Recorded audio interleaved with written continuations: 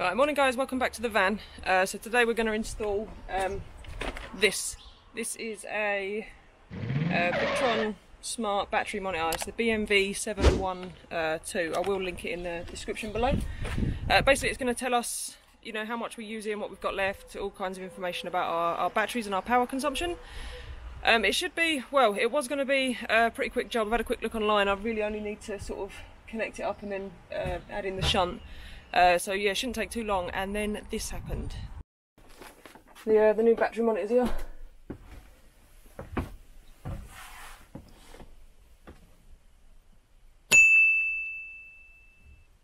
Shall I fit it?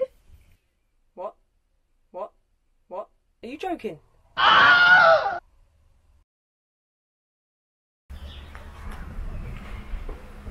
so first of all we need to take this out. So what you're going to need to be doing is we need to take all the negatives off of there. Yeah. And then we'll need to put the shunt inside. Okay, let me go and get changed. I've got no idea where this is going to go.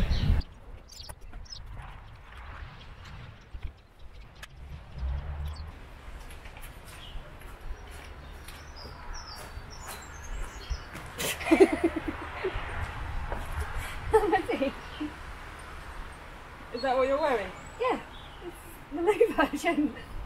I got my day shirt on. I got my cap. Pigtails. What's wrong with it? Look, who says? Who says I can't be like butch? Well, I'm not putting freaking spandex on the top knot in. Right, come in then. I'm ready. Right, so this is a Victron smart meter. We're going to unbox it. Right, so in the box we have a manual, which we're going to need. We're not going to need the manual. You don't know. Quick installation guide. We might need that briefly.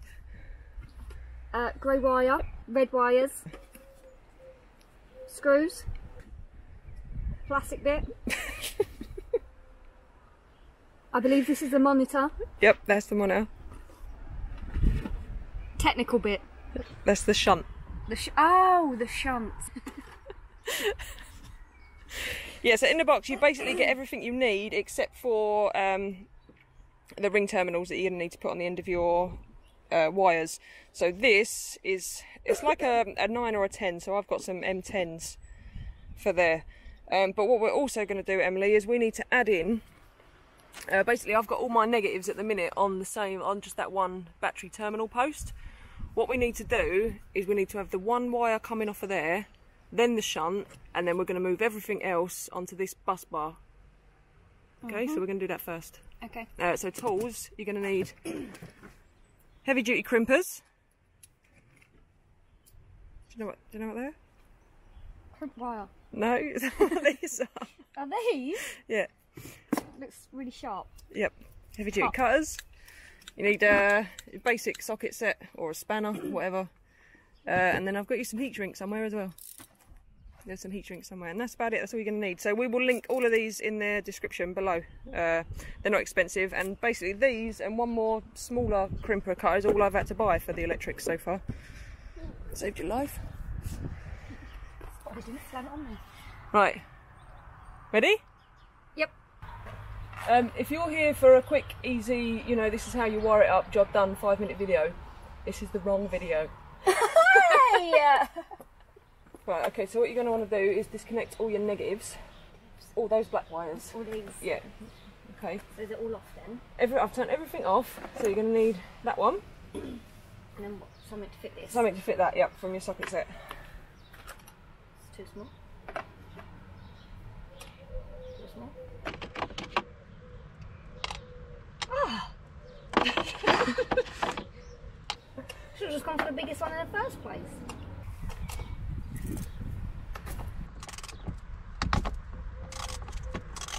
I think it's just undone. Yeah, and then be careful not to lose the nut. So put that somewhere safe out of the way.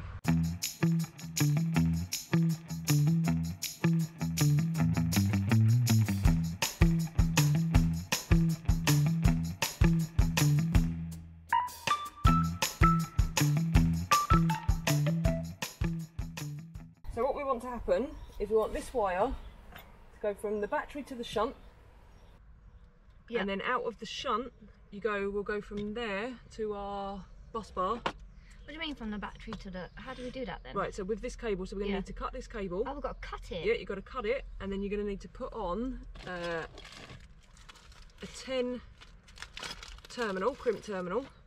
Okay, so this is just a bog standard crimp terminal. It's a 16 because we've got 16mm cable to a 10 to go on there. And then on the other end, you'll need, so once you've cut that, you'll have 2 empty ends, wouldn't you? So you'll need to put a 10 on one end to go to this, and a 10 on the other end to go to this, and then off of this, you need to then go to this, so you've got to cut it again, and put 2 8s. Yeah, so not cutting and crimping, right? Right, so where should I cut it first? Right, well what we need to do is we need to work out the position where we want all of these things. Taking it right up. Here? Yep. That's it. Right, and then what you need to do is you need to strip it.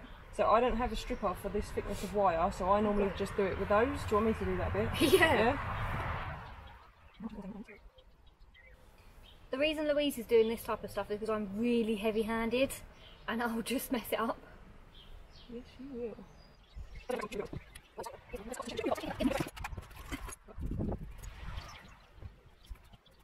That's your stripped end. Oh yeah. And then that's going to go in there, like that. And then you'll use the heavy-duty crimpers to crimp that on. I think you This could part? Yeah, but I think you could do a bit more. So I'll just cut you a bit more.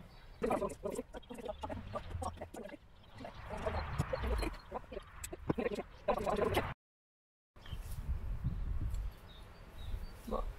Oh. Right, so you're going to need an 8 on one end and a 10 on the other end. Because this is 8s.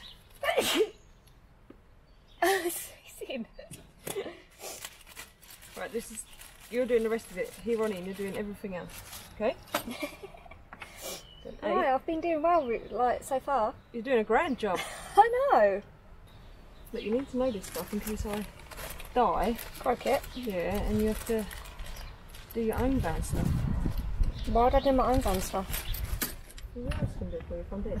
Shopman. So, I want my shrink wrap. Yep. Put my shrink wrap on. Heat shrink. Heat shrink. Yep. This is the 10 end, wasn't it? The shortest, the one with the shortest amount of copper is the 10 end. Yeah, that's the 10 end. So this is the 10. Yep. Yep. He's on. I want him in the 16. Yep. He's down here. Yep. Oh, this is not going to go well.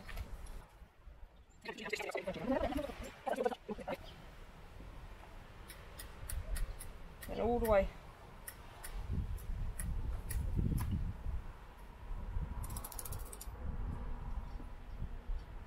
Can't get him out. You might have to open the things a bit more to get him out. Nailed it. Is it tight? Pull it. Check it. Yep. Good? Tight. Yep. And then before you shrink that one on, I'll do your other one. Do the other one. Yeah, so you want an 8 this time. Yeah. Yeah. Right, and where does the 8 go in? Which hole? It's the same hole because it's still a you're still on a 16mm cable. So Oh, it's only okay. so that's the 8 and the hole's the 10. So that's the difference. But the cable is the same.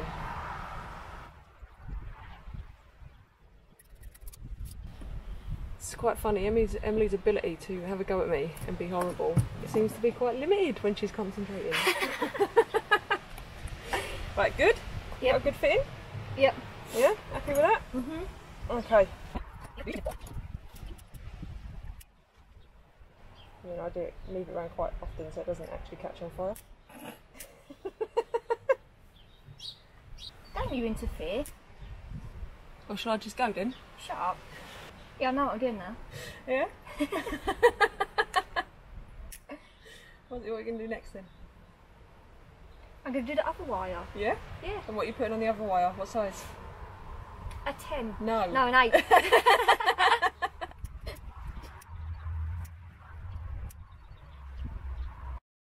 Yeah, you made that yourself. That'd be a novel, you know. Did you not find it rewarding? No? I did both of it.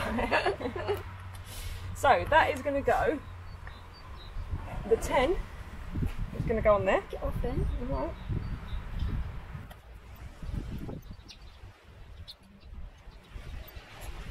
If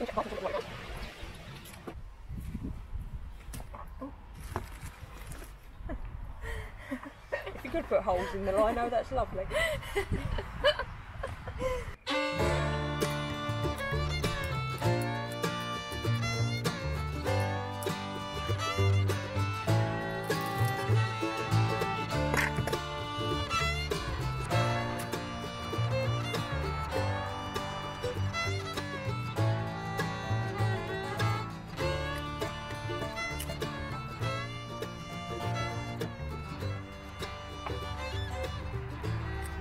Oh, I can't wait to teach you how to cook dinner tonight. It's gonna be good. Yeah, I'll cook. Pot noodle. Right, that red wire has got to come from the positive terminal at that end. Which one's a positive terminal? So it's the other one of these, but it's the one with all the red wires on down that end. You know the thing you undone first? Yep. So you've got to go down there. Undo it. Undo it. Yep. Put that on it. Put that on. And then do it back up. Just at the top. Just at the top, yep. And then let's just check it's going to be long enough before you fuck about in there, because then it's got to come all the way back down this end and plug in to the shunt. Right, now listen to me very carefully. Okay. When you get down there, it's very important that you don't touch. See that? So you've got a terminal there, and then you've got the next terminal on the line, so that one there with the black wire on. Yep. It's very important that you don't touch a metal part between those two terminals, okay? Oh, Yep. So you just go down there, you undo that one. Yep. Don't touch a metal part. Don't touch a metal part. It might be easier for you to do it through that hole.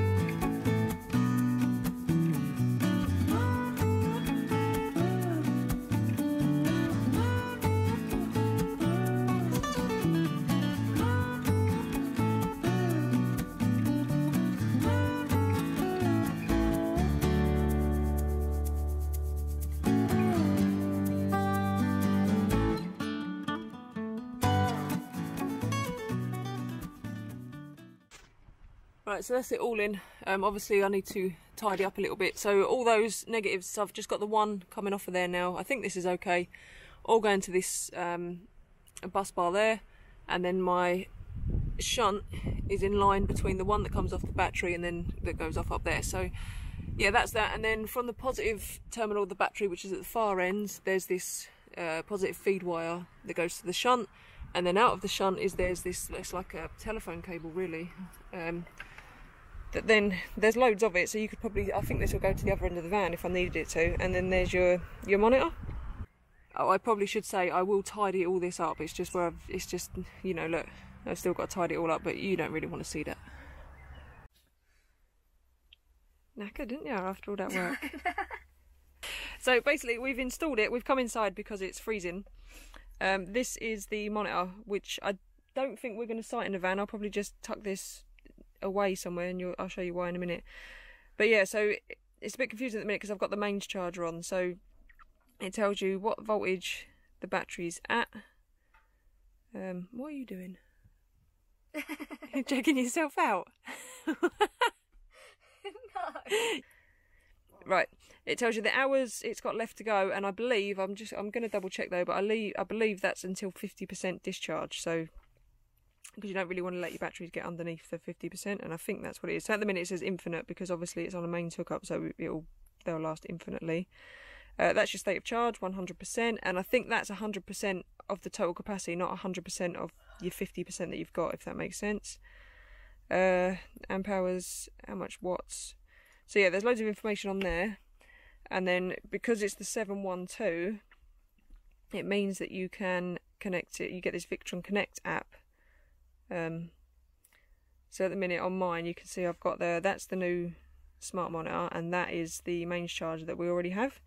So if we go into the smart monitor, all that same information that's on the display is basically just on here. So I've got 100% state of charge, the voltage of the batteries, and all that same information. So yeah, because I've got that, I don't need to locate this anywhere in the van, really. I might do it at a future date, but for now, yeah, we're quite happy with it. Of course, snotty nose. Is that because you've been working outside in the cold? Yeah. There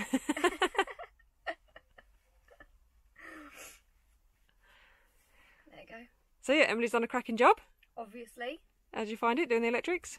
Easy, I don't know what he's going on about. Oh, the other thing, here's the... Basically, it does come with an instruction manual, but all you really need is this. So this is just the wiring diagram. I'll see if I can take a picture of this, and Emily will stick it as an attachment in her blog or something. Yeah. Yeah? Are you going to write a blog about installing it? Yeah, because I know now. You know what you've done? Yeah. Yeah? Okay, so I will put a link in the video description to Emily's blog, which will have this wiring diagram and how she felt about installing it. And I'll also stick a link for the actual battery monitor itself, so you guys can see which one we've got. And I might even stick some links in for the tools that we've used as well. Because really, the reason Emily done this video in the first place is because we're getting quite a lot of messages from people saying that they didn't have the confidence to do it, or they didn't think they could do it, but after seeing us doing it, they're going to give it a go themselves. Which, to be fair, most of it's pretty simple, isn't it? If you have got a little bit of common sense and a lot of time to do the research, then I don't see any reason why anyone can't do. And if you have a Louise, well, no, it's even easier. If you don't have it, because I didn't have a me. No, you didn't. But with, like, the electrics and stuff. Yeah, but Louise has a lot of patience, and she does do a lot of research into things. So whereas me, I have like an attention span of 3 seconds and I'm done. But no, so you do have to do a lot of research, so you do have to have that kind of like willpower and stuff like that. But I found it quite easy to do. Obviously I did have Louise like helping me, but you know, if you do the research, then it's nothing that's too difficult. Yeah, it's all really easy once you've done it once, if that makes sense. So it's just that initial, you know, finding out how to do things, and then once you've got the basics, you just expand on that. And YouTube and Google are a godsend, really, aren't they? And I'll put links in so you can find your gay hat and your gay flannel shirt. So I haven't worn a flannel shirt for this whole this is the only like gay thing I've got. You got me. Oh yeah, I got you. Yeah, so thanks guys for watching. I hope you found it useful. And that's it really, isn't it? Yeah. If you what we're going to do now is, now we've got a Dometic CRX50 fridge, so now we can do a proper review on that with the power consumption. So that'll probably be the next video. But yeah, please hit the subscribe button, ding the bell, and the likey thing. Yep. Thumbs up. Oh yeah, thumbs up. And we'll see you next time. Bye.